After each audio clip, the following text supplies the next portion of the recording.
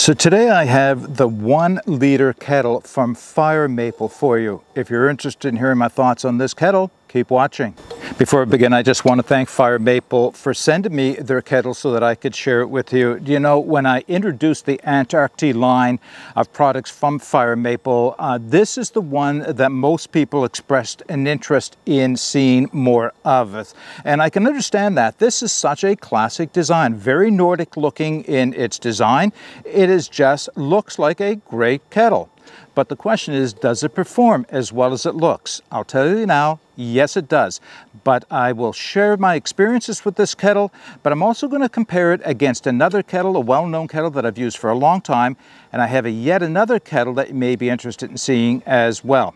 All right, quickly, I'll give you the dimensions of this kettle, and then we'll move on from there. So it is about 6.5 inches in diameter and about 5 inches in height, pretty much the same as most kettles of its class and size and design. It is made from stainless steel. The weight, I have it at 254 grams. I forgot to convert that into ounces, but I'll do that and put it on the screen right now. Yeah, so let's talk about the design a little bit and then I'll do the comparison. So it is a fold-up bale handle on this, and I'll bring it in a little closer to the camera because the bale is kind of unique and has some cool features about it. Little stand-up spout right here. The parts where the bale holds onto are welded, tack welded to the kettle on either side. It is a little gummy right now because I have been using it, obviously. So let me just bring that in. You can see the bale up close. So you can quite easily, if you wanted to, for some reason, remove the bale just by bending it out and it'll come out of the holes. Interestingly though, the bale has an extension here that I wasn't quite sure of when I first got it, what it was all about.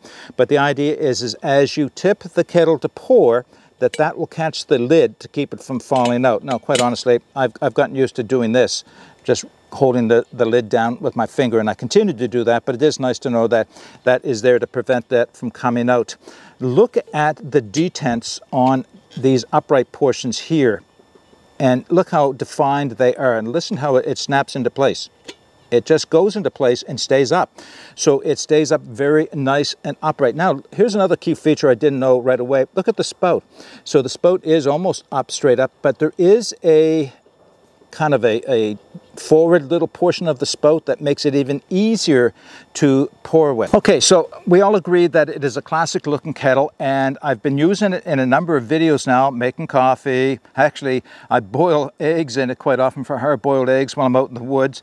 So there's no question that this is quite a good kettle. Now, one thing one of my viewers commented on was that he was afraid that this portion of the the detent is that holds the bale was going to break off if he bent it, because he said his handle would not stay upright. Now my suggestion is that you don't bend that portion, bend the handle itself, bend the bale inwards a little bit, and it will spring back into the detent. If the detent isn't curved outwards, then maybe that needs bending, but I don't see it, to be quite honest. On this kettle, it would be forever before this thing started falling down on its own.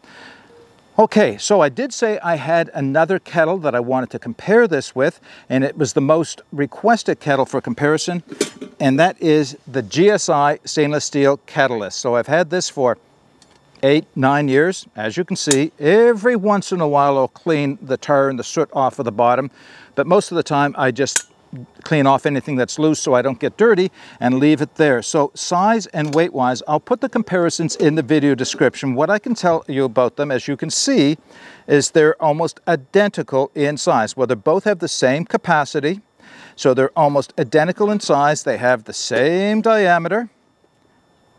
All right, so they're very, very close. So there are a few features of each of these that pros and cons to both of them. Number one, on the Fire Maple, I prefer this bale over the one on the GSI. Now, they're both good, don't get me wrong. The GSI is good, but it is a lighter weight wire bale, and it is a little bit more likely to fall down. Not that it has, like it still stands up when I leave it on a wood stove. But the metal is all lighter where it's welded to the kettle itself. It's a little bit lighter in nature. I have not had a problem, but I have had reports from other people that this is cracked over time. I think you had to put it in the fire a lot before that happened, but if it's going to happen, it'll happen to the GSI, I would think, before it happens to the fire maple. And I've had this on some hot fires. It's getting nice and black the way you like it.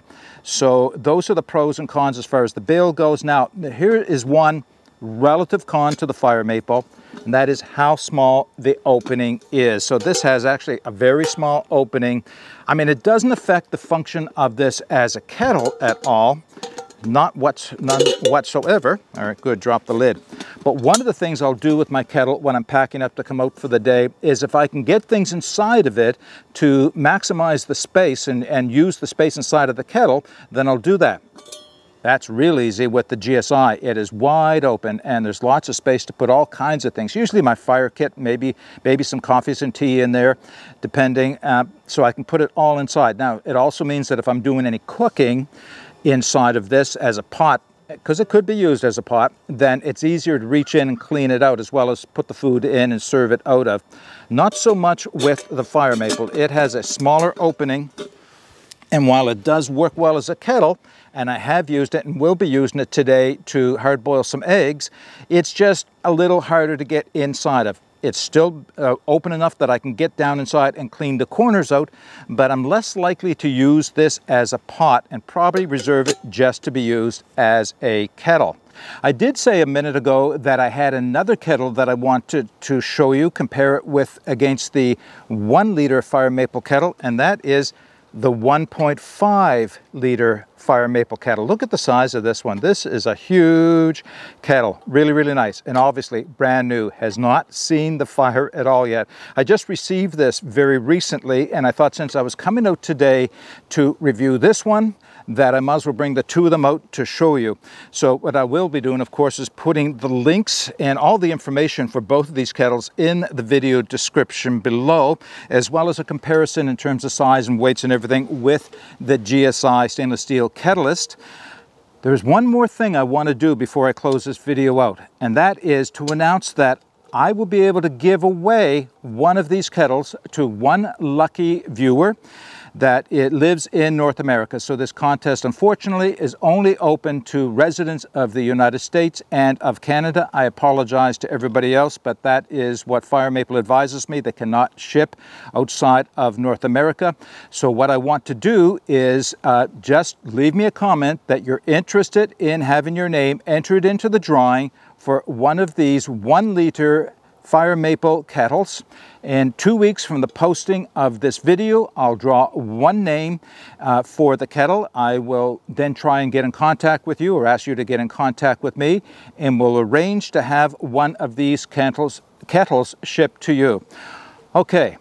If you have any questions or any comments, please put them in the comments section below. Again, all the information I have on this kettle as well as the other 2 kettles will be in the video description. But until next time, get out and explore and take that path less traveled, because it will make all the difference. Bye for now.